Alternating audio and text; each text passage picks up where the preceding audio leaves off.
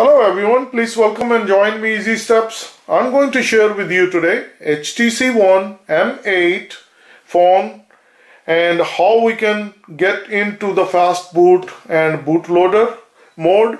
And first of all, you have to have your phone power off and you need to press volume down and power button at the same time.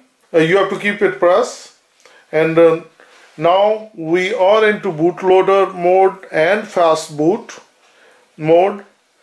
So now we are into this screen fast boot, and we're going to press power once and we're going to be in a fast boot mode, and that's how it's easy to get into fast boot mode on HTC One M8 in easy steps. Thank you very much, and I hope you like this video. And if you like it, please do like, subscribe, and I'm going to see you soon. Thank you very much.